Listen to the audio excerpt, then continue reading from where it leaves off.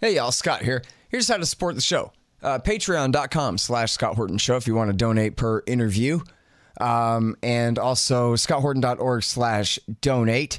Anyone who donates $20 gets a copy of the audiobook of Fool's Errand. Anyone who donates $50, that'll get you a signed copy of the paperback in the mail there. And anyone who donates $100 gets either a QR code commodity disc or a lifetime subscription, now only for $100, not two, a lifetime subscription to Listen and Think audiobooks, libertarian audiobooks, listenandthink.com there. So check out all that stuff. And of course, we take all your different digital currencies, especially Zencash, and all the different kinds of Bitcoins and whatevers are all there at scotthorton.org/donate. And get the book, Fool's Errand, and give it a good review on Amazon if you read it and you liked it, and review the show on iTunes and Stitcher and that kind of thing if you want. All right, thanks. Sorry I'm late. I had to stop by the Wax Museum again and give the finger to FDR. We know al-Qaeda, Zawahiri, is supporting the opposition in Syria. Are we supporting al-Qaeda in Syria? Well, it's a proud day for America. And by God, we've kicked Vietnam syndrome once and for all. Thank you very, very much. I say it again, you've been had. You've been took. You've been hoodwinked. These witnesses are trying to simply deny things that just about everybody else accepts as fact. He came, he saw, he died. Well, we ain't killing their army, but we killing them. We be on CNN like, say our name, bitch, say it 3 times. The meeting of the largest armies in the history of the world.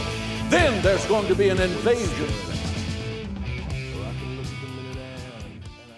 All right, you guys, introducing the great Jason Ditz, managing news editor of antiwar.com. That's news.antiwar.com. He writes about everything that matters all day, every day at news.antiwar.com. Seriously, check it out. Welcome back to the show. How's it going, Jason? I'm doing good, Scott. How are you? I'm doing good. Let's talk about Iraqi democracy. First of all, did I read the headline right that Moqtada al-Sadr's list is ahead in the elections?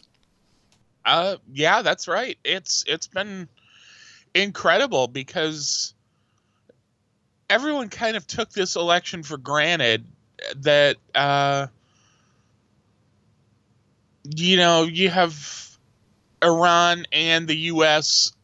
Pretty heavily behind the same bloc, which is the victory bloc of Prime Minister Abadi. And everyone just kind of assumed, oh, well, he just won the ISIS war and he's doing pretty well and he should pretty easily retain the plurality and then form a government. But it really hasn't happened. In fact, Abadi's bloc is third place as of right now. We don't have final results yet, but they're getting beaten pretty badly. And Sadr, who historically has done just okay in the elections as a smaller bloc that either is a party to a coalition or a vocal opposition group, is overwhelmingly the majority in Baghdad and is winning 4 provinces out of the 10 that are called so far, and looks to be getting the plurality pretty handily if things stay the way they are. Yeah, which, so he won't have a majority. He'll have a plurality because there are enough different factions. But then under the Constitution, he will have the first chance to form a new government then? Or not Sadr himself, but guys on his list, right? Right. Sadr isn't actually running for parliament, so he's... but effectively it's him because they're all his allies and... Well, now, was this an election just of Iraqi Shiistan, or did they get to vote in Mosul, Ramadi, Fallujah as well? No, this appears to have been an election that includes the Sunni part of the country, unlike last time around.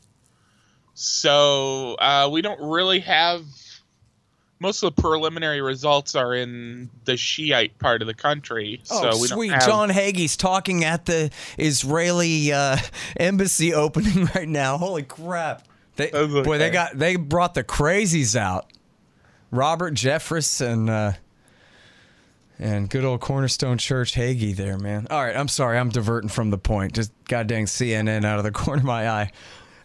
Iraqi election results, Horton. Pay attention. Okay, sorry. Go ahead, Jason. Well, the Sunnis did vote. We don't really know how they voted. Largely, it probably is going to be...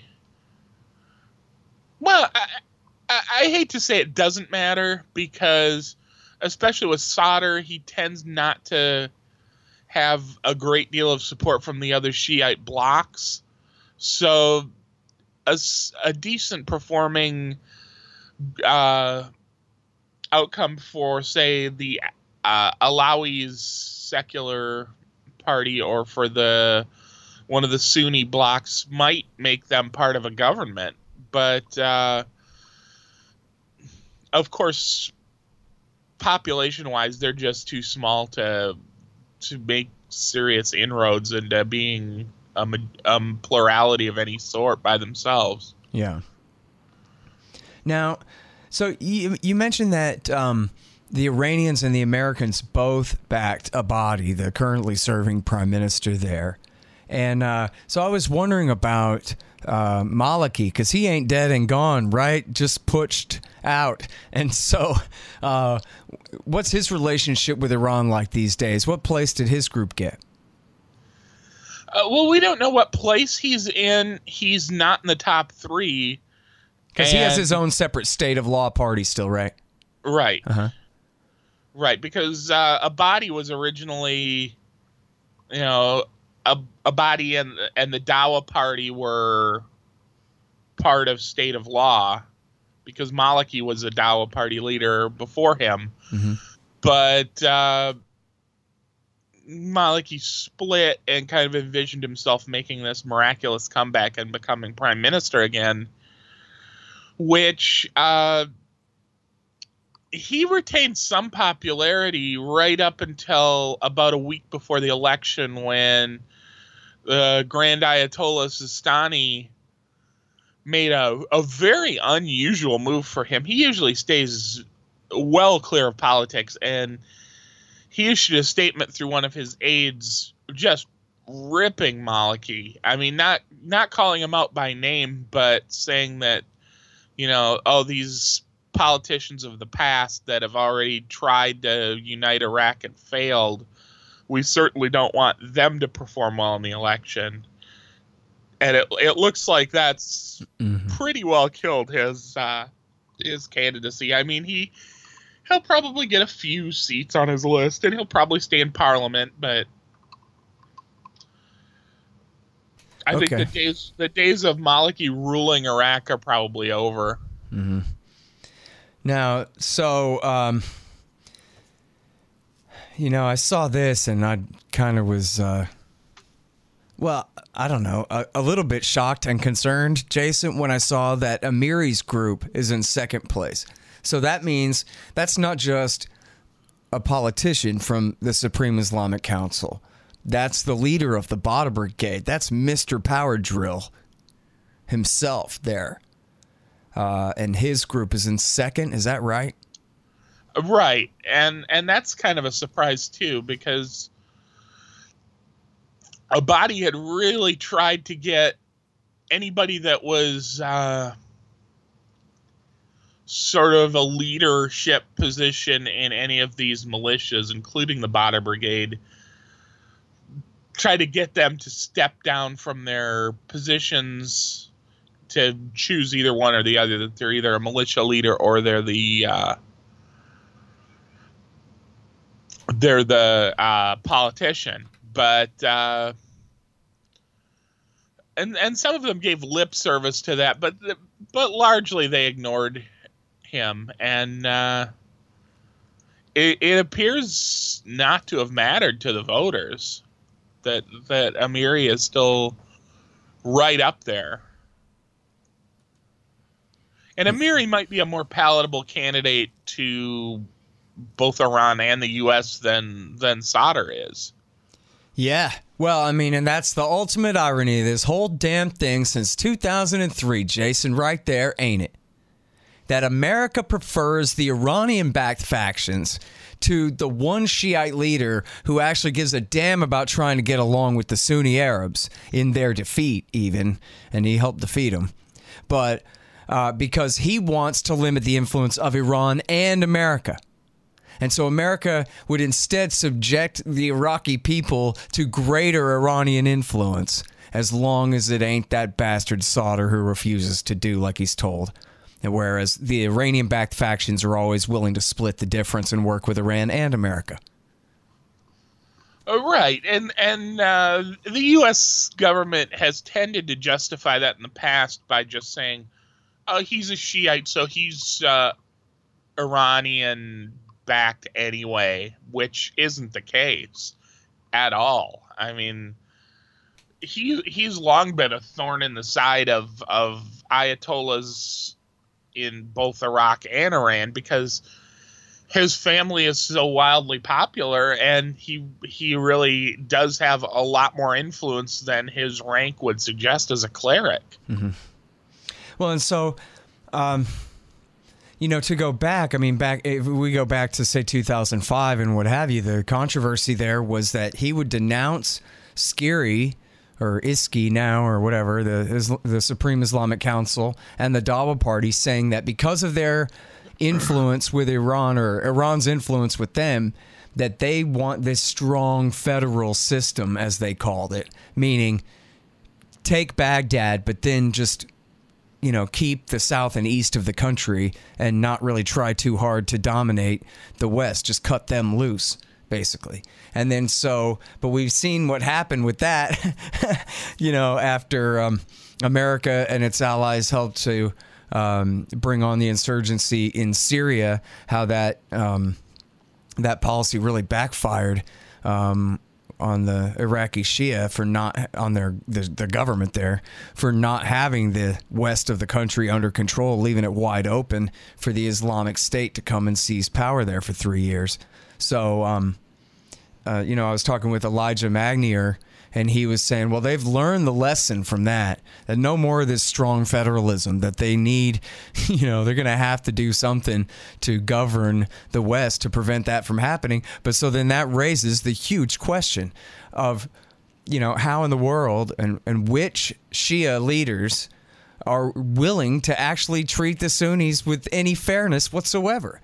It certainly wasn't Maliki, and I guess they say that Abadi hasn't been quite as bad as Maliki in his sectarianism, but then again, he led this massive war against Sunnistan in Iraq War III against ISIS there.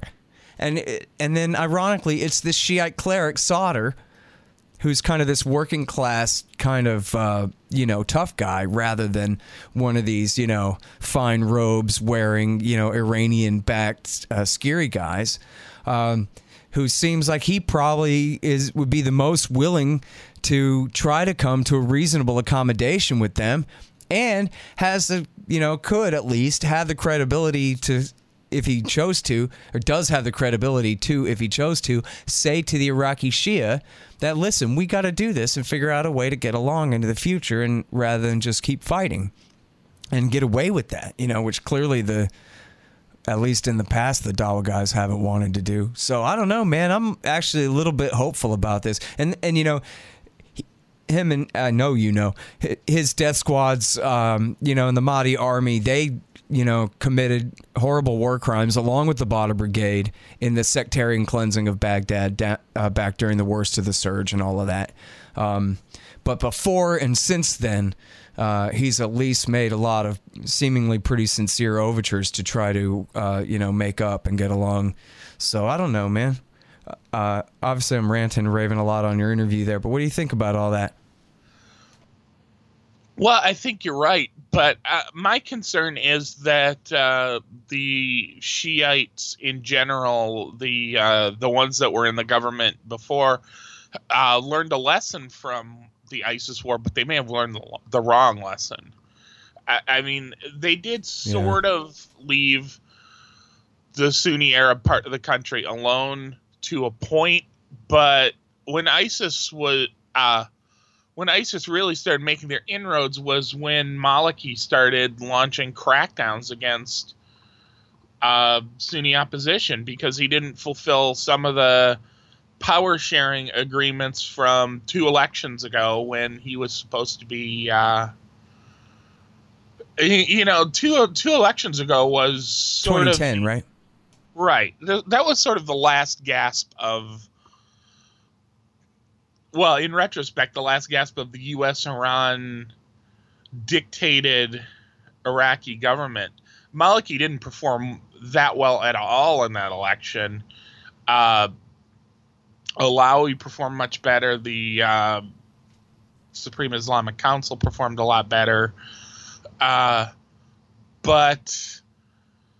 ultimately, they had a few coalition talks that didn't accomplish much, and then the U.S. and Iran both just kind of got behind Maliki and said, well, everybody else fall in line. Maliki will, decentralize power substantially from himself. Because a lot of the complaints about Maliki at the time were, well, he's the prime minister, he's his own interior minister, and he's his own defense minister. So he's got full control, direct control of the military and all the security forces in the country. And he's basically running the country like a dictatorship. And the U.S. and Iran said, well, that'll stop within a few months. Just fall in line behind him, and he'll start divesting power. He'll give the Sunni Arabs some key posts in the government, and he'll give the other parties key posts in the government. But he never did. And we started seeing public protests, especially in the Sunni Arab cities. We had massacres in a couple of those cities when Maliki sent security forces there. And that brought it to the point where any central government presence in some of these cities, especially the ones in Anbar province, they were basically kicked out. And that was really when ISIS went from being just a presence in those cities to effectively ruling them. Right. So I think the lesson should be that you can either rule those cities sort of nominally, like a lot of countries do with their tribal areas, that they're legally part of the country, but they're really not. Mm-hmm. Or you can try to come up with some sort of more equitable arrangement, but you really can't just take a part of the country that's, almost a third of the population, at least pre-war, and say, oh, well, we're going to just rule this area with an iron fist, and any sign of resistance is going to be met with military force. It just doesn't work. Yeah. Well, I mean, yeah, that's the thing, right? And to think that, yeah, it's good old Moqtada, the leader of the Mahdi army, is going to be the guy who has the insight that, look, we're going to have to treat them fairly and have a kind of accommodation rather than just dominate. And, it seems like, the Iraqi military and police forces, I don't know exactly their shape right now, but doesn't seem like in the years, between the American withdrawal and the rise of Islamic State there, that they really had the power, the ability to dominate those areas. Nominal control was about the best that they could do, right? I mean, I guess I saw a thing by David Enders about how they pretty much did have, government control in Ramadi for a time, at least half of it or something. But, I remember Patrick Coburn coming on the show a full year before the fall of Mosul, saying that, yeah, all the Iraqi army soldiers, these Shiite soldiers, they're AWOL from their posts in Mosul. They're gone because they feel like they're way out on foreign territory. It's not Iraq, it's Sunnistan out there, whatever they call it. And that they didn't have, reliable enough supply lines And so they were just saying, forget it, man, and retreating back behind Shiite lines and refusing to even show up for work there. So they already had the ghost soldiers problem in the first place. But these were the ones who were the actual soldiers, were saying, forget this, man, I'm going to get killed out there. And we're turning around going home. So, you know, I don't know. And I guess so this gets us back to the election. And so what's going to happen here? Are the Iranians and the Americans going to conspire against Sadr? Or what do you think is going to go on? Well, I think they'll try, and they always try. But we're going to have to see how this actually shakes out. We're supposed to get final results in the election sometime later today, and we'll see how close Sadr's list is to getting a majority by itself. I mean, no one's going to get a majority. That just doesn't happen in Iraq. But if they're close, they can probably cobble together a majority coalition just by, offering some incentives to Sunni parties or secular parties or the Kurdish parties and come up with something. And the ability of the U.S. and Iran to block that would be very limited. If they need one of the other two major parties, a Badi's party or the Amiri list, that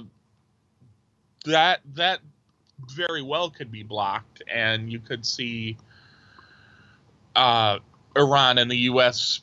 keeping the big Shiite parties away from Sadr to ensure that he can't come up with a majority government, and then hoping that one of the other two will get a shot at it. Hey, let me tell you about the sponsors of this show. First of all, Mike Swanson.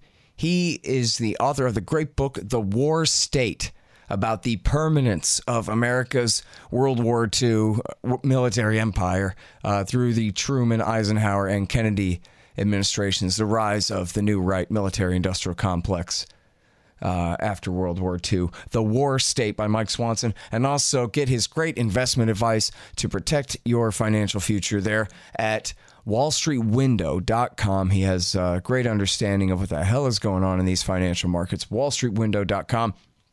Unless I know he'll tell you got to have at least some of your savings. You must know. Some of your savings, however much it is, you got to have metals. And so what you do is you go to Roberts & Roberts Brokerage Inc. Gold, silver, platinum, palladium. They have a very small brokerage fee in order to process for you and get you the very best deal. And if you buy with Bitcoin, there's no premium at all for your purchases of gold, silver, platinum, palladium. So check those guys out. Roberts & Roberts Brokerage Inc.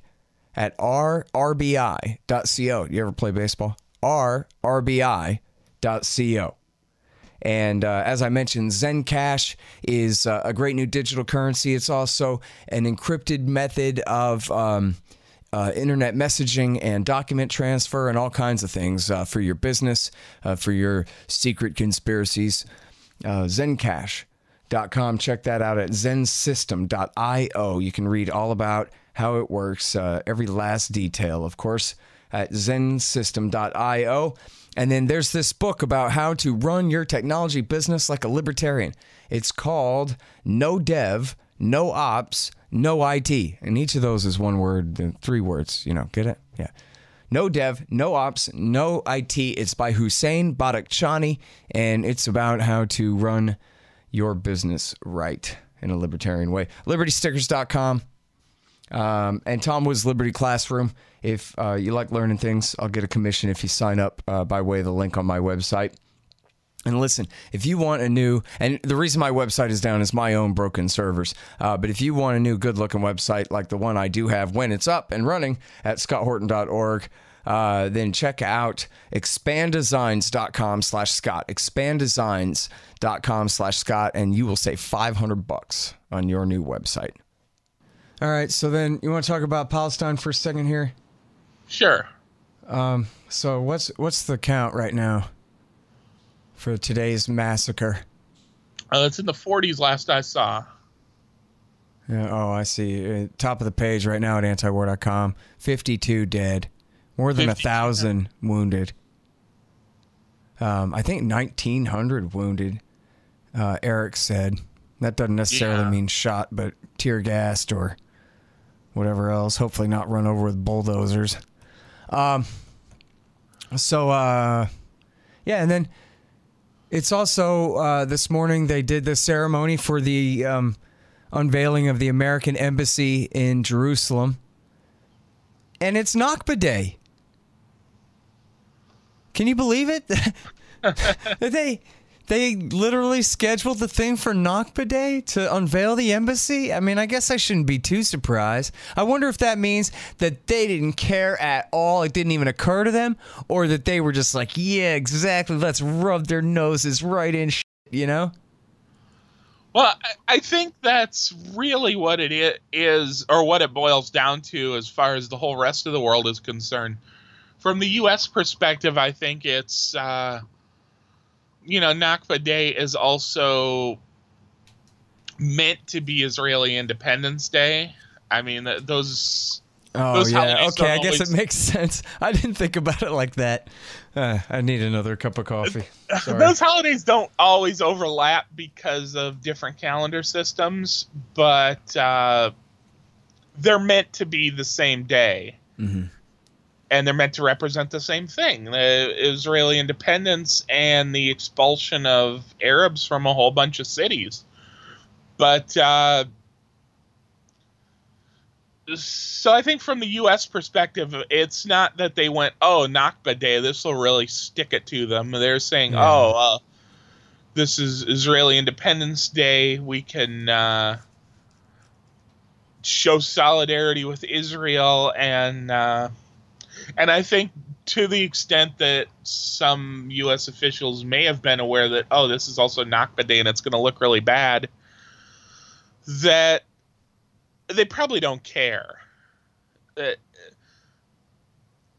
I mean, beyond the fact that it's probably going to make protests worse this year than usual, and clearly already has because of the death toll, I think they see it as like, well, we're effectively on Israel's side in all this anyway, so where's the harm in just making that clear again? Yeah. Well, and so, there are a lot of people who really don't understand this at all and put this in terms of like, well, who's another country to tell us whether to have our capital in Washington, D.C. or in New York City or something like that? So explain, Jason, what's the big deal anyway?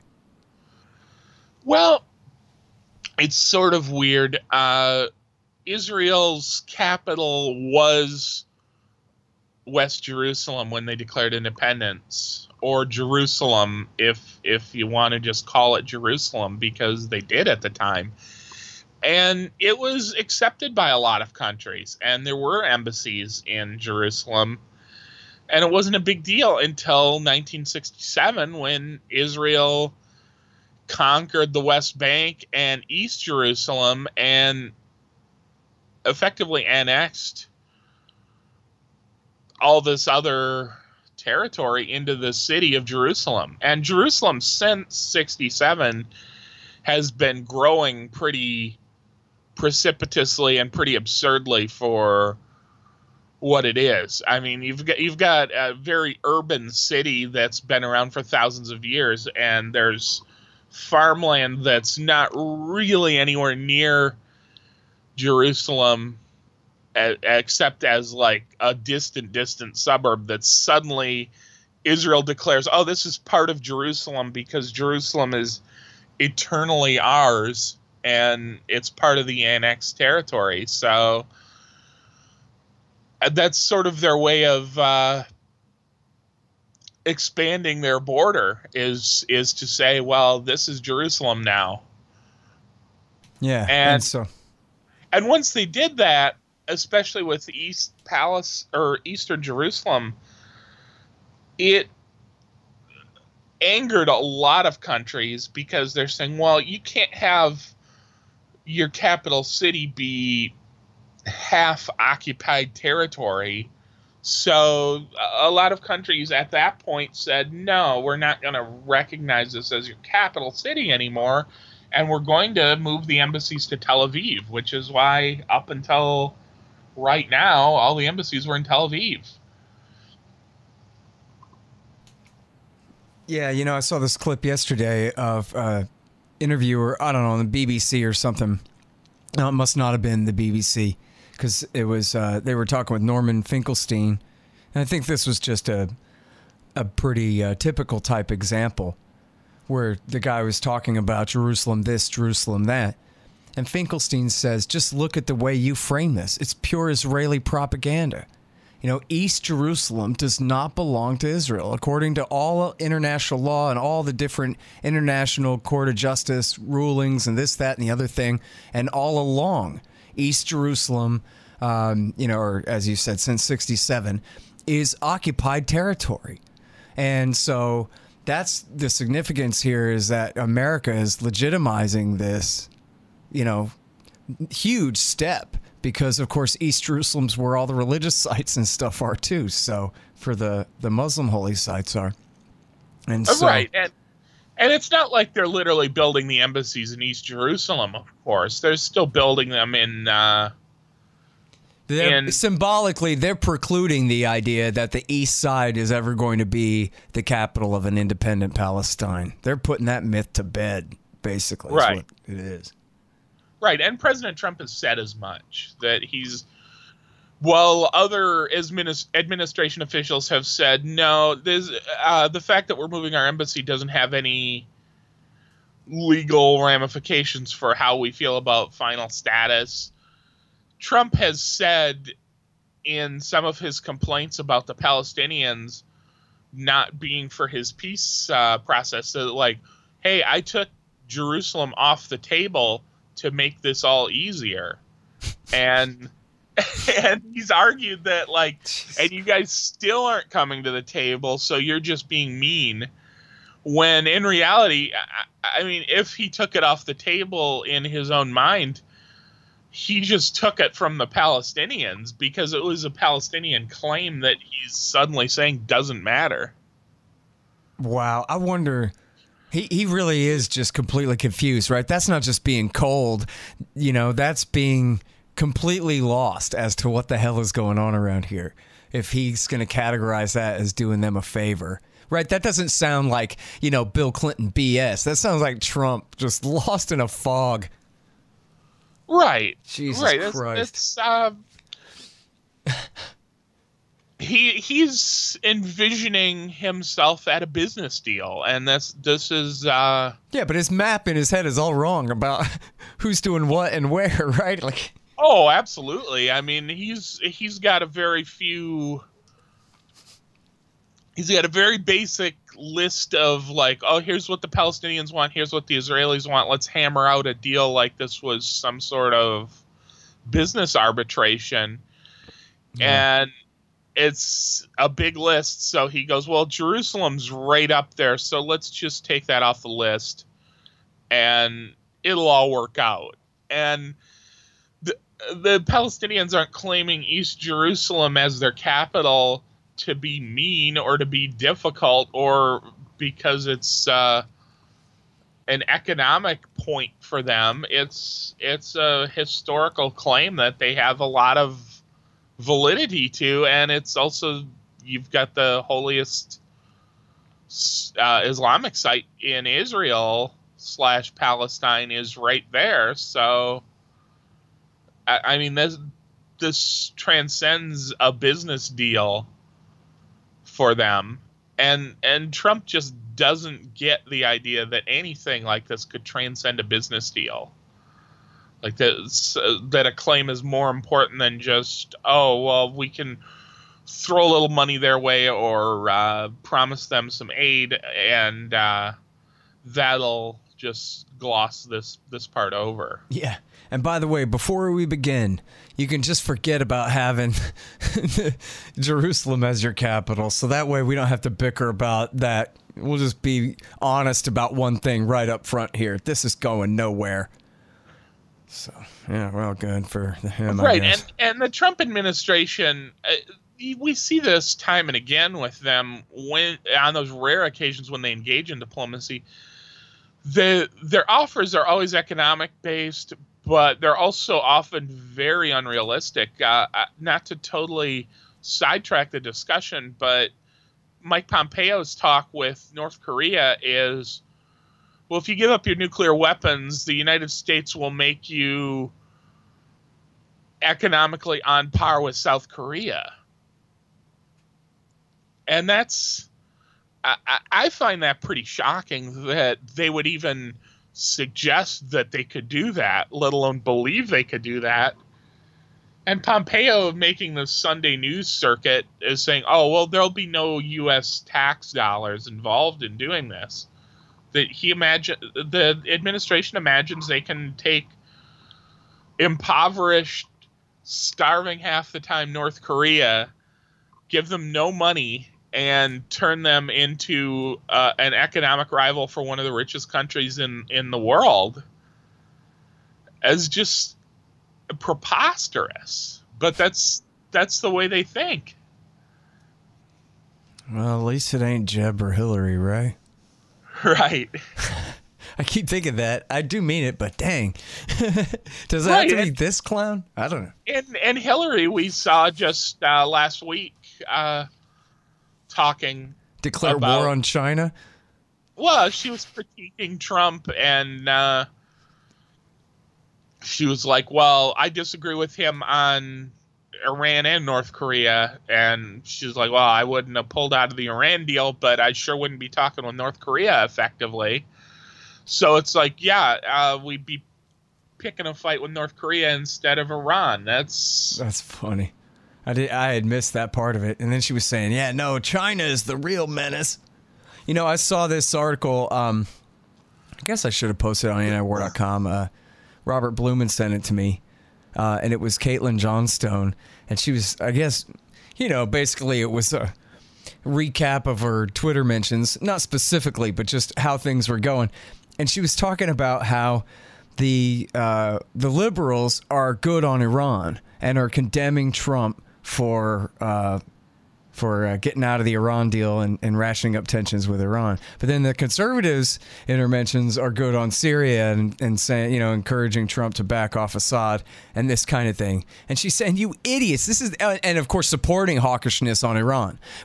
And the liberals support hawkishness against Assad because, you know, evil Assad and Russia and this and that. So they're, you know, and she's going, it's the same damn war, you idiots. Like, how lost in partisanship can you people be? You know? It's crazy. You know, the only reason we're picking on Syria is because they're friends with Iran, okay? There, I added 2 + 2 for you. Right, and that's sort of, well, I hate to say it's the most glaring hypocrisy in U.S. foreign policy because that's a pretty long list. But the difference between U.S. attitude towards Syria and the U.S. attitude towards Iraq is incredible because they're both on the side of the Iranians. The U.S. tends to back the same groups the Iranians back in Iraq. Mm-hmm. And we saw in the ISIS war, the U.S. backing Shiite militias that were fighting ISIS in Iraq. And then the minute they cross the border into Syria to fight ISIS there, then they become the enemy. Yep. It was really incredible. Hey, are the Hazaras we back in Afghanistan going to fight for Hezbollah in Syria and Iran and Syria? Hey, I remember, and everybody check the archives. Go back to 2012, and there's me and Jason Ditz talking about this exact same phenomenon. Only in that case, it's Obama has given drones to Maliki to use to chase al-Qaeda guys across the border, where they're bad guys in Iraq, but they're good guys when we get them to Syria. So they're fighting against the Shia-backed Assad regime there. Right, and what fun. That was before the rise of the Islamic State as even a state. That was what caused it. Right, and it's a lesson never learned, and it's a policy that's spanned administrations and never gets questioned. It's just America's stance on the Iraq/Syria region is that Iran is bad until you get to the city of Bukamal along the Euphrates River, and then everything changes. You know, once you hit that border, then everything reverses. Crazy. All right, so, well, you got a minute more? Let me ask you another thing. Sure. What's up with Israel bombing Syria all the time? Are they trying to start a war, or what are they doing? You know, that was my initial assessment, was that, yes, they were trying to start a war with Iran. Israeli military officials were saying time and again, whenever they would attack Syria, even though they wouldn't publicly admit that they just attacked Syria, well, the targeting is against Iran. Iran's going to retaliate against Israel any minute now, and everyone needs to be ready for this big fight. And Iran wouldn't retaliate, so Israel would just keep sort of poking the hornet's nest until they finally said, well, 20 rockets got fired across what Israel terms the border, which really isn't the border with Syria. It's just the border between the Syrian Golan Heights and the Israeli-occupied Golan Heights. But they said, oh, this is Iran. So then they started bombing even bigger targets in Syria, and they hit dozens of sites. And Iran insists it wasn't them. And Hezbollah has kind of suggested it was them, although they haven't completely confirmed that. So my tendency is to think that this retaliation Israel finally got from Iran was actually just some Shiite militia. But yeah, I always wondered about that, whether Iran even went for it, because I saw one statement where they said, shoot missiles? Hell, we're not even in Syria, which I thought was kind of funny, because I guess I'm under, I don't really know for sure, but I'm under the impression that, yeah, they are in Syria. But I thought, you know, as far as playing things down, that's playing them all the way down there. Like, oh, yeah, we don't want to have a war with you. And certainly, like, what position could Iran possibly be in to have a war with Syria have a war with Israel from Syria? I mean, it's basically impossible. So they'd be crazy to go for it. It makes a lot more sense under the Israeli narrative than it does under the reality of the situation. Iran does have some military personnel in Syria. Officially, they're mostly or exclusively advisors, which should be familiar to anyone watching what the U.S. does in these countries, because they always present themselves as trainers and advisors too. Certainly, some of these Iranian forces do get into combat once in a while. They try to stay back as best they can because they don't want to have big casualties reported in the media. But the Israeli position is, Iran has 80,000 fighters in Syria, which is based on all these Hazaras and Hezbollah and all these Shiite militias from Iraq. We're just going to call them all Iranians because they're Shiites anyway. And then we'll say, Iran has this huge Shiite force in Syria. Sort of like David Cameron's 70,000 mythical moderates out there fighting all comers. Right. They try to simplify this, boil it down to, the West and Israel, no less than the West, don't really understand the difference between an Afghan Hazara fighting in Syria and someone from Najaf fighting in Syria and an Iranian soldier fighting in Syria. They just see Shiite and they see enemy. And trying to simplify an incredibly complex Syrian war means grouping a whole bunch of stuff together and calling it one thing. Yeah. 80,000 sounds high anyway, even if you count every Shia involved in that. Right. Including the Syrian ones. I mean, right. That's probably how you get to 80,000 is you go, we've got civil defense forces that are, just Syrian Alawites protecting their own town that have taken up arms to keep ISIS or whomever out. Mm. And they're getting thrown into this as well.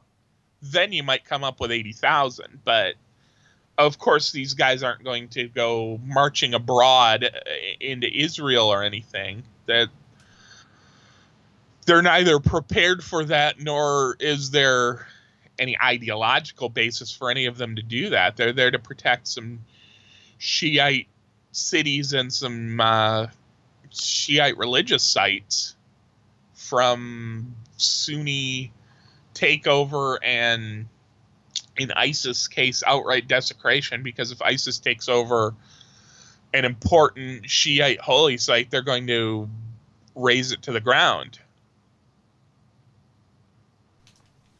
All right, so now what about the Americans and the Turks at Manbij? The Americans are embedded with the Kurds there. The Turks invaded, kicked them out of Afrin, I guess, in westernmost Syrian Kurdistan, right? But then started marching east, and that's the last I know, but that's a couple weeks back. Right, and really it's more than a month back that they started making this march, and not a lot has changed. There's talk that Manbij is going to be resolved by the U.S. and Turkey somehow. Turkey's impression is that means the U.S. is going to kick the Kurds out somehow. The U.S. certainly has given no impression that they're even thinking of kicking the Kurds out, let alone that their small number of troops embedded in a Kurdish-held city would really be able to just expel the Kurds outright. But that sort of forestalled the fighting between Turkey and all these other NATO nations that have troops in Manbij, but nothing's really been resolved, and they're just still kind of sitting there waiting for the other shoe to drop. Yeah, man. Well, so I thought that one was kind of funny where I guess Erdogan asked Putin for permission. Like, hey, will you pull your planes back so I can attack these Kurds? And Putin was like, yeah, okay. Because what an easy way to pit the Americans against the Turks when really, you know, and this is all the Americans doing in the first place, as we talked about, helping support the rise of ISIS in the first place. Then they had to fight this whole war against them, so they embedded with these Kurds and put themselves in this adversarial position against their Turkish allies. So all Putin has to do is just open up some airspace and just say, go ahead, not really do a thing, just let things come to a head there. So I guess let's hope it doesn't get worse. What a crazy policy, man. Bunch of madness. All right, well, geez, am I hitting all the wars here? There's some other wars, but I'll let you go, dude. Thank you, Jason. Sure, thank you for having me. Appreciate it a lot. That's the great Jason Ditz, you guys. He writes all day, every day, at news.antiwar.com. He's the news editor there at antiwar.com. And really, on all the wars, all day, every day. It's just great. It's the very best, and you need it. So go look at it, news.antiwar.com. And you guys know me, scotthorton.org, libertarianinstitute.org when they work. Antiwar.com, I'm the opinion editor there. And get my book, Fool's Errand. It's on Amazon. You can get the audiobook, too. It's read by me. Fool's Errand, Time to End the War in Afghanistan. And follow me on Twitter at Scott Horton Show. Thanks.